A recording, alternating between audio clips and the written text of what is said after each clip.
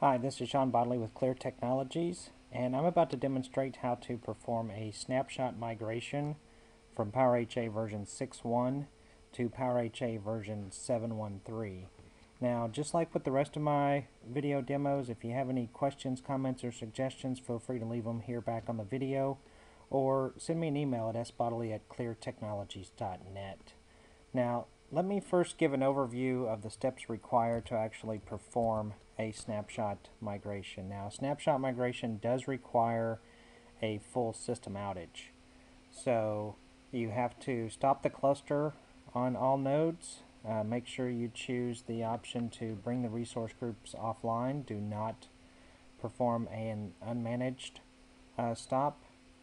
If you haven't created a cluster snapshot already, then create a cluster snapshot. In the case of my demo, I've already got a snapshot. I will show the name of the snapshot file, so I won't show how to create one. Then, if you need to upgrade AIX to support version 7.1.3 of PowerHA, which would be AIX 6.19 or 7.1.3 with SP1, then go ahead and upgrade AIX. After you upgrade, make sure that you have the CAA file sets installed. If you're coming from a release prior to 6.1.6, you won't have it because they didn't exist. So be sure you install boss.cluster and boss.aha fs.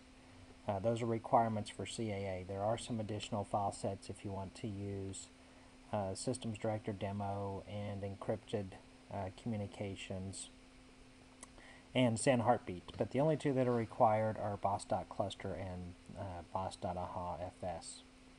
So the next 3 or so steps here really can vary in the order. It's just key that they're all done before you actually deinstall and reinstall HA. So there is some flexibility to these steps, but this is the exact steps that I perform the migration. So we have to update the entries inside etc cluster rhosts. It'll be empty. And what you do is you put in either the IP address or the actual host name of each node in the cluster, one per line. And that's it. Historically, I've always recommended doing the IP address. Recent conversations with PowerHA development, they seem to be strongly encouraging putting the actual name in there, and even the fully qualified domain name in the file. There's also been a recent, very recent, as of March 2015, update to the base pub in the migration section to state the same thing. So I've had luck with using either one. In this particular case, I will show putting just the standard host name in the file. Then refresh clcomd to make it be aware of the entries in the file. Then we will run the clmigcheck command. Option 2 is to actually check our snapshot file to make sure that it's compatible with version 7 and that there are no errors in it. And then assuming that comes back okay and there's not any error messages, then the next thing we do is we will run option 3 of clmigcheck, which will ask us to specify if we want to use a cluster multicast address or do we want to use unicast for IP-based heartbeating. Then we will exit out of clmigcheck. We will deinstall the current version. PowerHA 6.1 happens to be SP14, which is latest and greatest as of March 2015. Strongly recommended to always start with the latest service pack before you perform an upgrade. In this case, we're going to go ahead and install PowerHA 7.1 and the service packs at the same time. In my case, it's service pack 2. Then we will run a conversion on the snapshot file to convert it to version 7.1.3. Then I will apply the snapshot back through SMIT.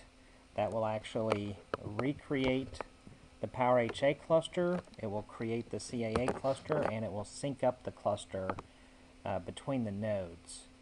Then after that, I can check that the CAA cluster has been created. I'll show you the LSPV output and see the CAA VG private.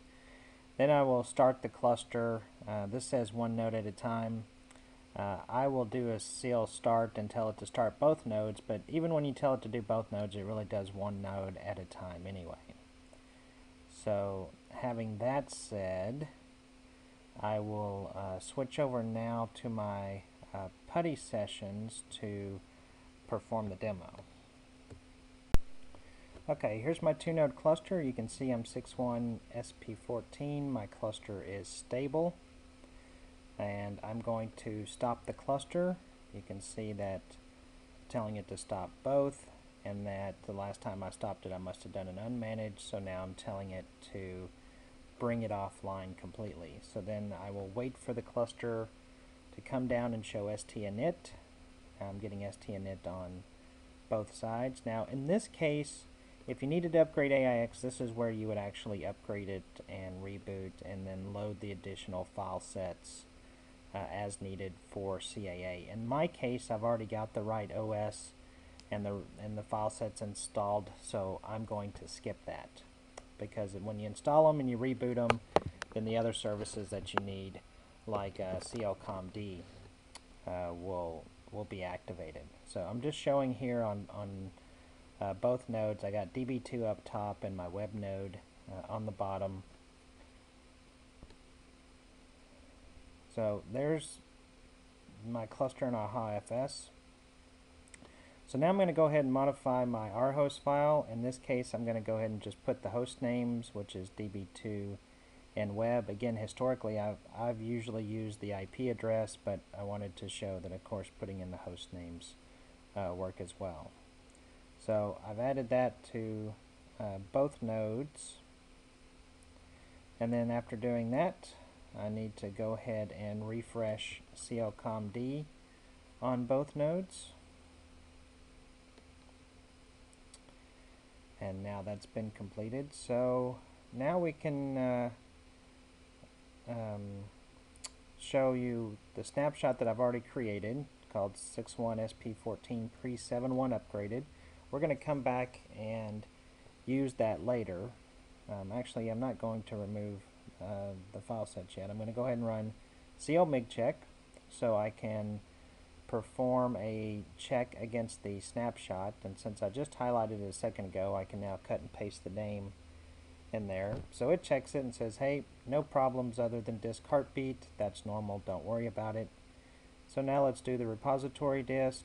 I chose unicast, and you can see now CLMig check is actually reporting the size to us, and I chose the only free disk I have available between the two systems. So now I'm exiting CLMig check, and I will show you that on the second node that the CLMig check.txt file gets created. So this exists on each node in the cluster. So when the CAA node actually gets created,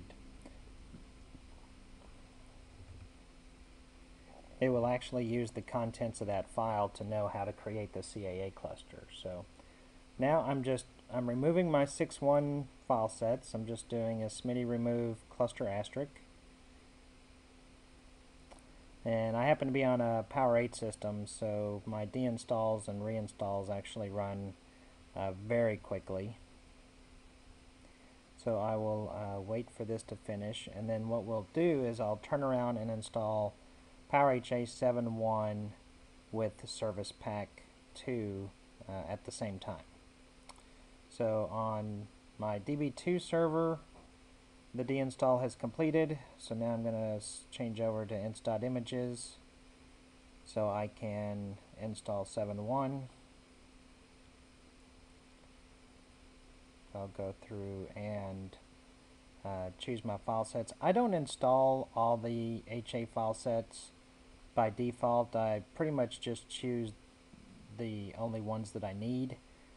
This particular install image is Enterprise Edition, so there's a lot more in it. I'm really only going to be installing a lot of the bare necessities for Standard Edition only.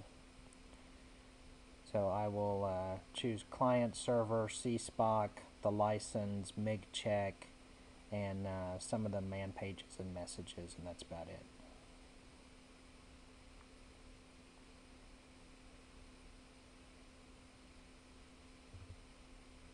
Okay, so always accept new license agreements, and I'll kick that one off and running, and now I will repeat the same thing over on my second node, web.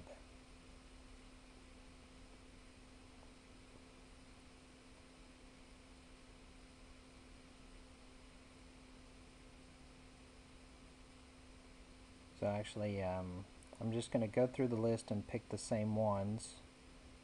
Just show me picking a couple of these, and I'll advance this a little quicker. I'll just pause the video while I choose the rest of these.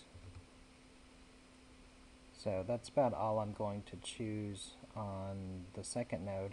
And you can see the install on the first node already finished while I was still going through the list on the second one. So I'm done here. You can see I've got some 7132. If I check my HA level, it shows me 713 SP2. And now what I'm going to do is I'm going to get ready to convert the snapshot that I have so we can turn around and apply it afterwards.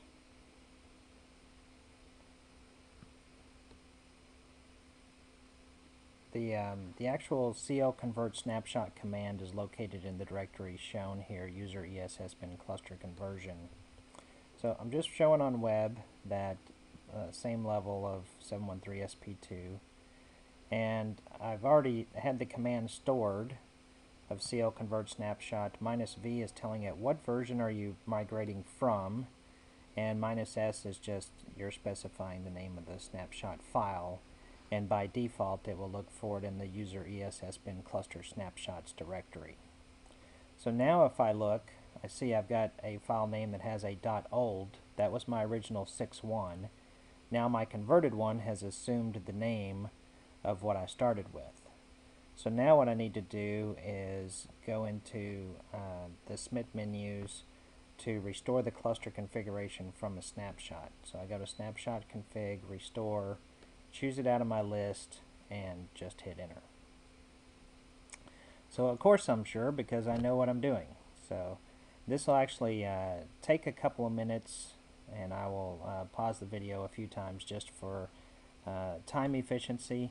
But on the second node, I'll keep looking at HDisk 1, and I will eventually see CAA VG private _ private show up, and that is the repository disk for the CAA cluster.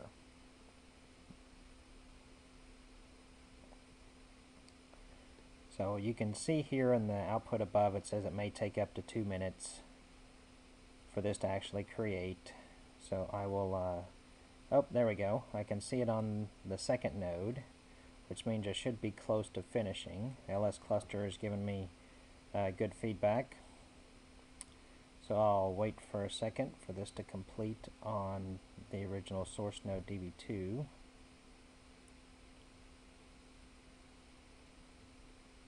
Okay, so the recreate of the cluster has been successful, and now I'm simply going to tell it to start both nodes in the cluster. So the only time you usually see this state of not configured is right after you've had an HA install and you've never started the cluster before. So since we just installed 713 SP2, that's why it says not configured, even though both of them have ODM. So now I will see that DB2 has already come up and is online and is stabilized, and I'm waiting for the standby node, and now it is stabilized.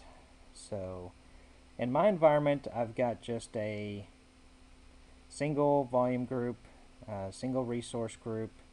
You can see here I've got a HA service address. My volume group is testnim backup VG, and you can see that it's online. Now my application, I have a dummy application, so there's nothing really to show from an app level, but in a nutshell, that's it. We have successfully performed a snapshot migration from version 6.1 to version 7.1.3 SP2. And with that, I will go ahead and wrap up the demo. So thanks for watching.